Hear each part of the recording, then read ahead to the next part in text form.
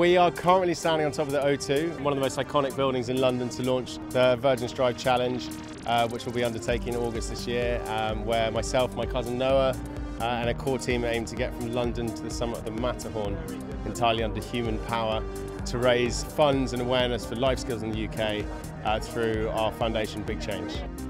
That means 3 back-to-back marathons from London to the coast, rowing the English Channel, cycling 900 kilometres to Verbier in Switzerland, hiking 7 days of the Haute Route to Zermatt, and then climbing the Matterhorn. It's a great cause, it's a great group of people doing something that's very brave and is going to be an incredible undertaking. So I'm just here to support, and hopefully I'm going to take part in some part of the process. I'm not sure whether it will be a little bit of running or a little bit of cycling.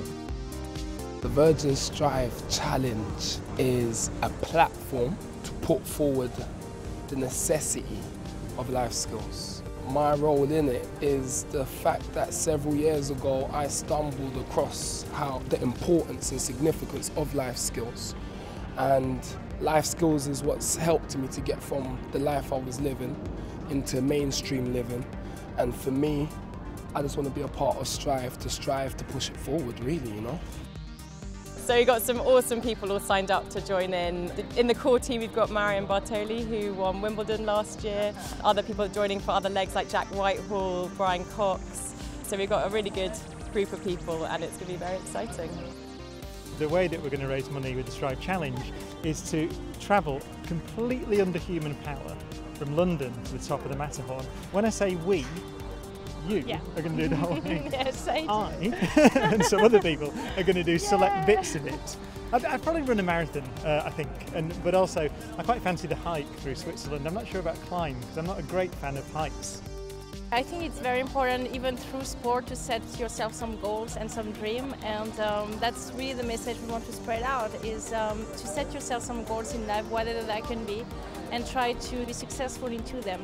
I'm really excited about it, but I'm also pretty daunted still at the moment. So we've got just under 3 months to go. I've never yet run more than a half marathon, so 3 marathons in 3 days is definitely going to be a challenge for me. I love this whole vibe of let's encourage people in whatever bit of the world that they live in to set themselves goals, to take on challenges, to gain in confidence, to go through life thinking, you know what, why not? I could.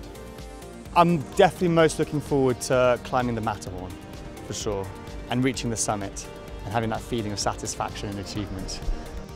If anyone wants to find out more and get involved with the Strive Challenge, then go visit our website, which is www.strivechallenge.com.